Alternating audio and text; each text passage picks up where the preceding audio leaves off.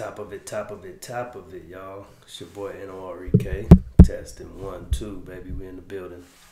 Back with another one. On today, man, we bringing y'all different type of vibe, you dig? Different type of vibe. Y'all bear with me. We gonna title this one, What Happened to Positive Black Sitcoms, Black TV shows that we all are sort of familiar with. If you were an 80s baby, 70s baby, you know, and a product of the 90s, then you know of some of these sitcoms that I'm about to speak on. And we're gonna say fair use only on this little clip, just to kind of give y'all a little recap to bring it into context, right? But when I was coming up, man, we had shows on the TV like Family Matters, Good Times, Different World, Fresh Prince of Bel-Air, The Cosbys. You know, these were positive, like they call it the neutral family. You know, it showed positive black male role models in the home, taking care of their kids, taking care of their wives, taking care of, you know, handling business, showing us, giving us something to kind of look forward to. Now, what happened to those? Because as of today, the closest thing we probably had to that in the last year or so, I think, would be like a show like Blackish, and that's off the air now. So yeah, tap in with me, man. It's your boy NOREK. We back dropping some gems on you again. It's like 4:30 in the morning, man. I'm up, had to take it fresh, and I figured I'd come in here and chop it up and rap with y'all a little bit.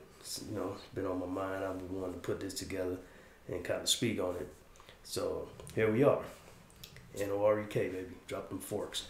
Y'all already know what time it is.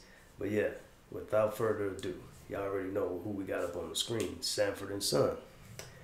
Another positive, you know, black sitcom that a lot of us was able to relate to. You know, a lot of us grew up in a home with our grandparents, older uncles. Some of us had our dad in the house, you know, big brothers, whoever it may be that you looked up to, that these type of shows can be relatable to you, you know. So my question is, what happened to those shows? Why aren't we seeing shows like that? And then some of the positive characters or people from those shows are now being scrutinized. If they hadn't passed away, you know, they bringing up scandals. Bill Cosby, perfect example. You know, you can go down the line. You know, Will Smith. You know, we all know his situation now. So it kind of tarnishes the positive image that he once portrayed, that he once displayed to us as an audience. You know, have us second guessing. But again, controversy sells. So my question again, what happened to those? Why aren't we seeing those type of shows on air anymore? Somebody drop something in the comment. Let me know what y'all thoughts is on it. But we're gonna let this run. I'm gonna turn the audio down on that. Fair use only. Just to kind of give y'all some of the shows and some of the people, that so you can kind of refresh in your memory, like, oh man, I used to watch that. Yeah, I used to watch that. But let's let it run, man. Sanford and Son, for sure, was one of them. Here he is, Cosby's, Fresh Prince, Martin, you name it. Like it goes on and on. We had so many, and as you see, they sitting around the table. See, things like this is what we were used to coming up in my era. When you ate, when we had supper, when we had breakfast, everybody came to the table. That was kind of like the meeting ground. The kitchen was like in the black family, and in most families, actually, not just the black family. In most families, people meet at the kitchen to talk about how their day went, you know, what you got planned for the day. How, you know, come in, you get your lunch before you head out the door, even if you're rushing.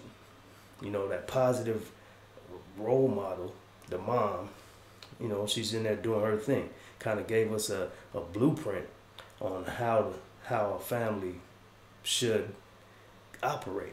You know what I mean? The dad was the head of the household. The mom, she was also the backbone. You know, you had it was like good cop, bad cop. You know what I mean? And watching the Cosby coming up, man, it was such a fulfilling feeling to the, because again, it was relatable. Even if we didn't have that setting in our own home, we longed for that setting. So it gave kids something to look forward to. Like, okay, I have a family. I want to. No. Hey. Go ahead, finish.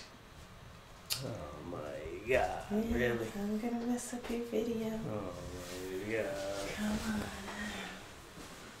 on. Equality time.